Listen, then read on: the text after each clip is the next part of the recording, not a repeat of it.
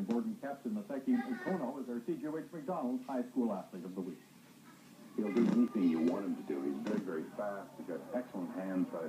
He's one of the best athletes. In fact, I think he's possibly the best football prospect that's ever come out of this school. High praise when you consider Sir Robert Borden's had one of the best football programs in this city over the past 5 years. 5'11" 185-pound flatback Masaki Konno wore number 34 for the Bengals last season.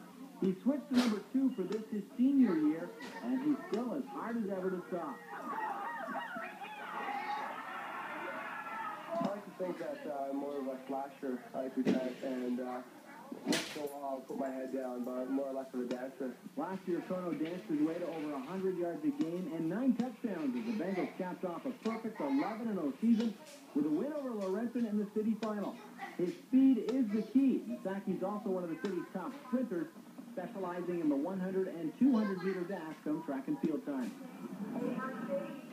He's probably the hardest working guy on the team. You know, the guy with the most talent and the hardest working guy as well. So